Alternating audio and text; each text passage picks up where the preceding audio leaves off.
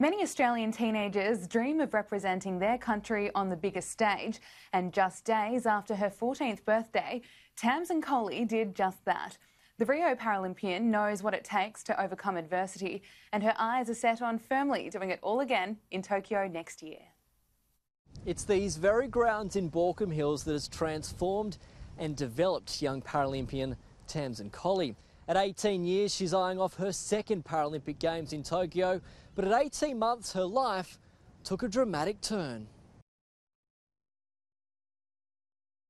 So I had surgery to a few brain tumours that I developed at 18 months, and yeah, this caused me to be diagnosed with cerebral palsy. My mum is a physio, so was always on the lookout for ways for me to stay physically active and improve my rehabilitation. So we came across athletics, and yeah, I loved it. She just never really was able to stand unsupported or sort of walk. And then, yeah, being a physiotherapist, I sort of, chatted to a few colleagues and thought, something's not right here, and, got sort of, the suitable help, and, ended up with a CT scan, which, did show a massive brain tumour. Tamsin went through years of rehabilitation and needed a walker or wheelchair to get around. Hey, can you walk back to Mummy?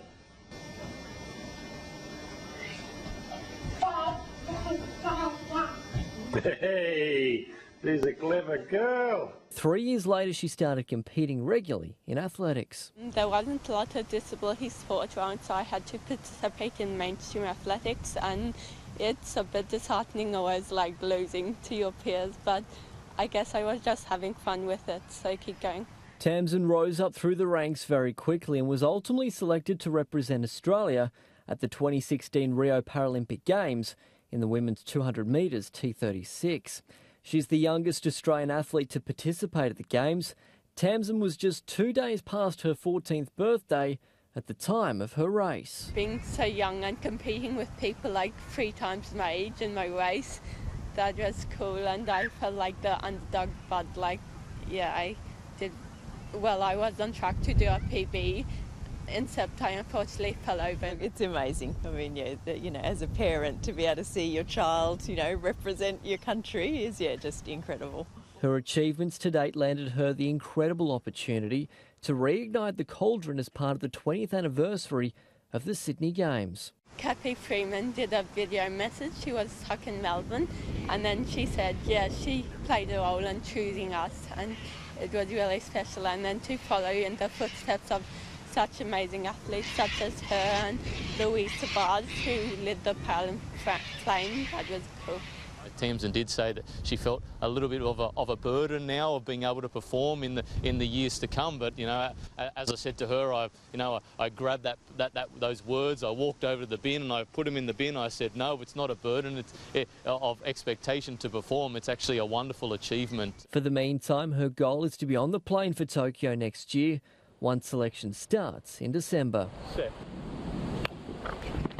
Well, currently in my 200 metres, which is my main event, my PB's 31.77, which is like 15 milliseconds off the qualification for Tokyo.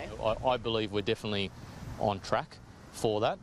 We just need, obviously, the current climate to get a little bit more safer and the green lights. But speaking with the Athletics Australia and the Australian Paralympic Committee, they're very keen, and they believe that the Tokyo Paralympics will go ahead. Tamsin is also about to wrap up September, where she walks 10,000 steps for 28 days in September to raise funds for vital equipment, research, therapy and services for people living with cerebral palsy. So I think it's so important for people, especially young people with disabilities, to stay active, and it's so important to find an activity you enjoy doing. At just 18 years of age, the world is her oyster.